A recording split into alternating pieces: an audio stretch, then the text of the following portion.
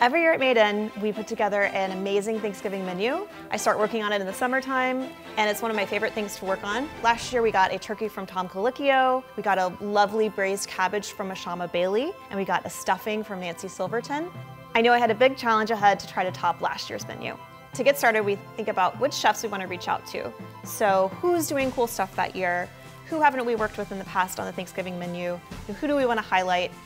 We want to reach out across the country via email, via text to put out the feelers and see what we can come back with. My biggest challenge is formatting the recipes from chef recipes and restaurant recipes to something that a home cook can read. So, taking a recipe for 100 pies and shrinking it down to one. One chef I was really excited to work with was Chef Matt Horn of Horn Barbecue out in Oakland.